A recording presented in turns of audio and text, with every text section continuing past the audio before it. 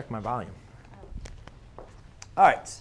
So in this case, ladies and gentlemen, we have t equals 5 pi over 3. All right.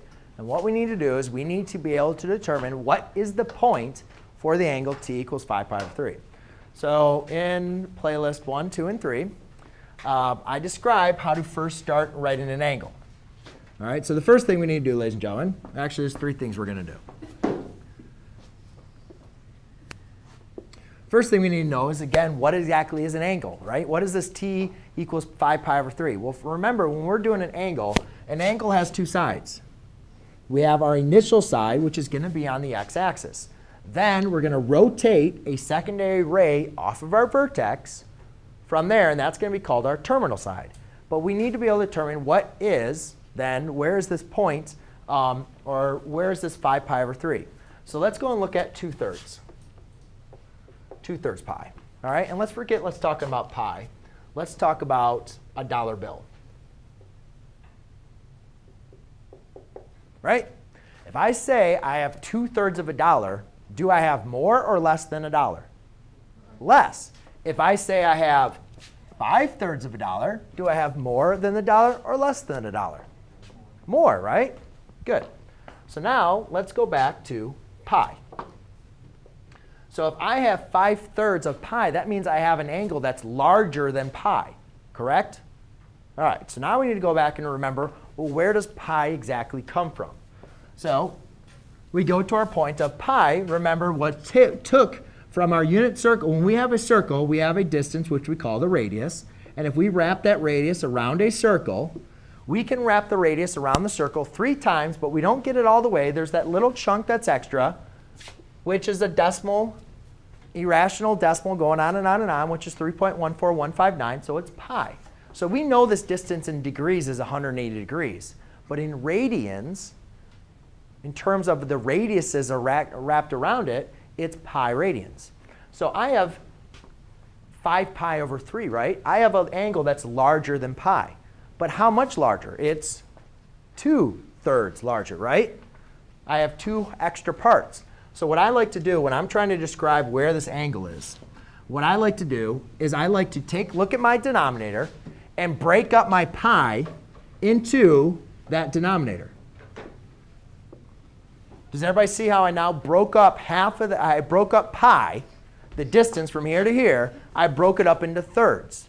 So you could say, well, if I had 2 angles from here to here, that would be 1/3.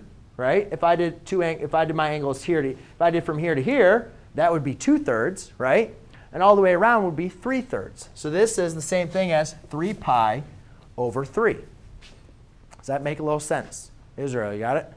Good. So the question, though, is actually, we can do this again on the bottom. Because remember, wrapped around all the way around a circle is 2 pi, which in this case would be 6 pi over 3, right? Because 6 divided by 3 is 2. So 1 pi, 2 pi, 3 pi, 4 pi, 5 pi. So here's my initial side.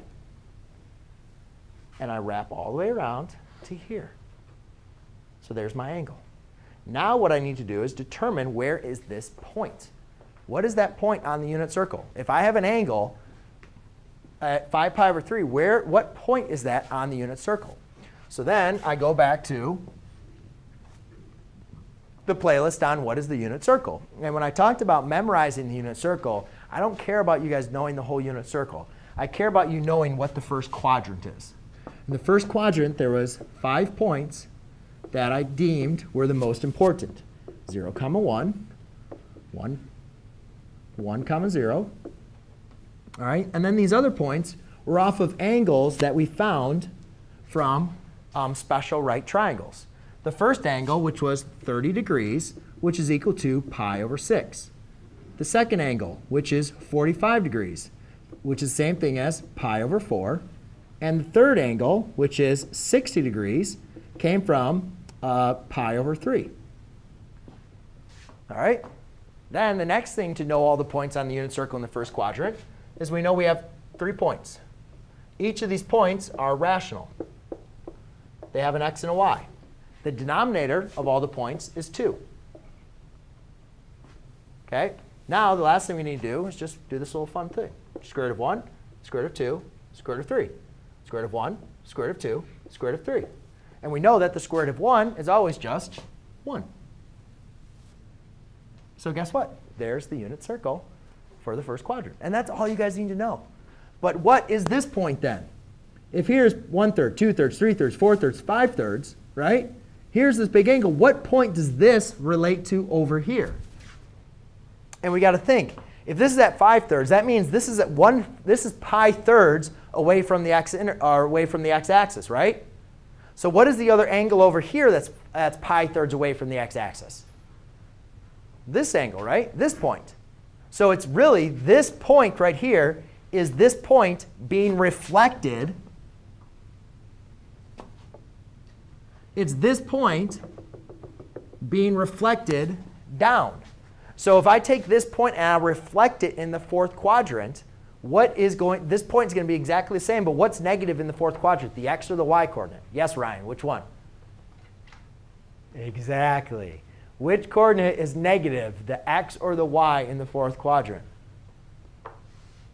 The y. Very good. So therefore, the point, ladies and gentlemen, at 5 pi over 3 is going to be 1/2 comma negative square root of 3 over 2. Okay? It's a very, very long explanation.